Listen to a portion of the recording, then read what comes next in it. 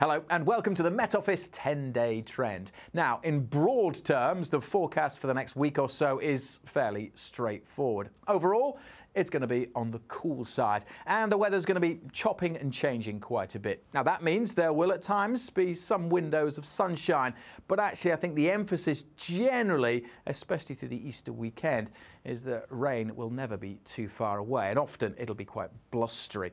Now, let's take a look at the big picture because it kind of spells out the forecast throughout next week as well as the upcoming weekend. As usual, let's take a look at the big picture and high up in the atmosphere, the jet stream, that fast-flowing ribbon of air that drives weather systems. Now, it has a warm side to the south of it and a cool side to the north of it, and we are most definitely on the cool side and running through the sequence into next week. Notice how the jet stream remains to the south of the UK, and so we always remain on that cool side.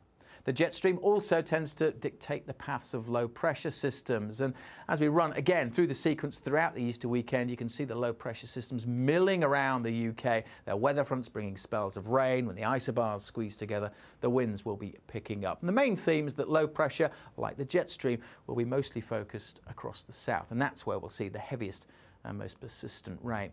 Having said that, there'll be some wet weather in the far northeast on Thursday, and that could fall as snow in places. Band of rain working its way up across southern areas, some brightness in between and temperatures below average for the time of year, and that is something we'll need to get used to. There's the low pressure system for Good Friday as well. Some uncertainty about the exact position of this low, but it's going to be a bit like a washing machine, bringing spells of rain swirling around it, especially over England and Wales through Good Friday and into Saturday. But there is a bit of a window in there as one low clears and before another one arrives for Easter Day itself. Yes, Sunday may well be the driest and the brightest, but also one of the chilliest days of the long weekend. We may well start Easter Day with a frost, especially across northern Britain through Northern Ireland and parts of Wales. So yes, it could be a chilly start and it won't be completely dry. There'll still be some showers as one low clears to the east and the threat of more rain into the southwest later. But actually, as I said, for many at the moment, Easter Day could be dry. But again, look at those temperatures, still in single figures. So it's going to be a cold start to April. And then that next weather system down to the southwest may well move north for Monday. Now, there's, again, a lot of uncertainty about the position of this low, but with the cold air coming back over the weekend, as this wet weather moves northwards from these weather fronts and bumps into that cold air, there is the threat of some snow. Now, this is a long way off, but this is Easter Monday, and there'll be a lot of people out on the road. So just bear that in mind. Could be some unpleasant travelling conditions on Monday, and obviously we'll be keeping a close eye on that and keep you updated closer to the time.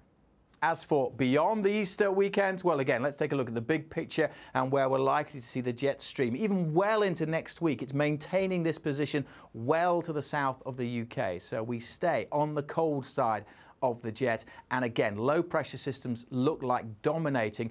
And again, particularly across the southern half of the UK. The closer you are to the low pressure, the wetter it's likely to be. So again, parts of northern Britain, particularly western Scotland, where we've had a very sunny March, may well see some of the driest conditions well into next week. But overall, it's more of the same. Chopping and changing, spells of rain, and always staying on the chilly side of things.